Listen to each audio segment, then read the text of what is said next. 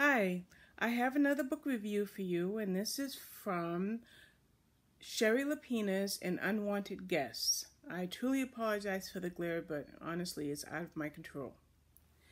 All right, let me start off with the description.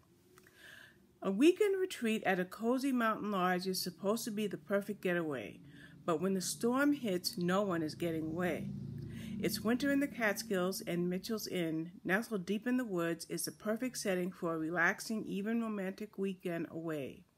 It boasts spacious old rooms with wood-burning fireplaces, a well-stocked wine cellar, and opportunities for cross-country skiing, snowshoeing, or just curling up with a good murder mystery.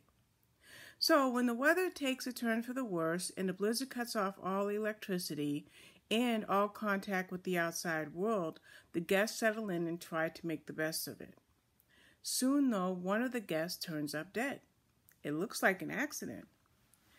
But when a second guest dies, everyone starts to panic.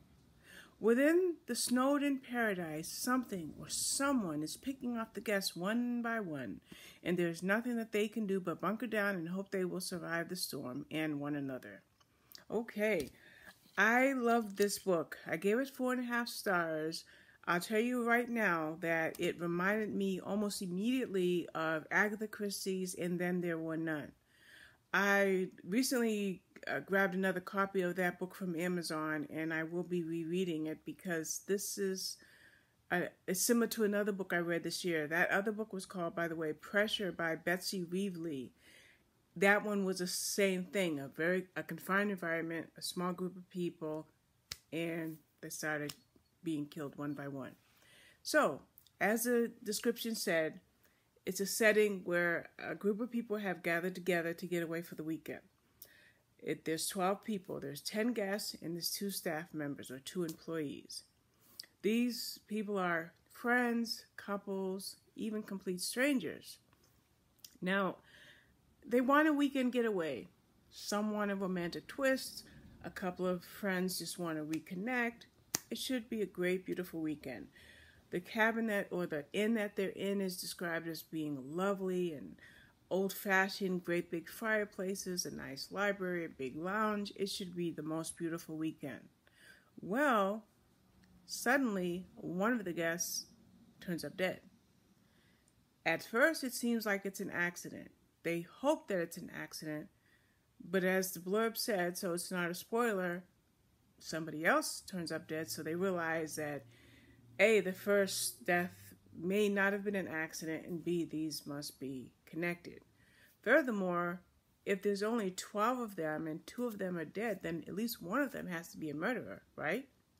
Well, that's what they're trying to find out.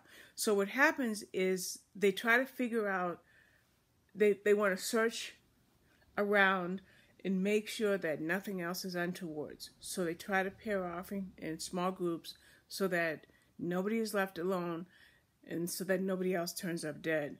So the question is, will they be safe in numbers or will more tragedy happen?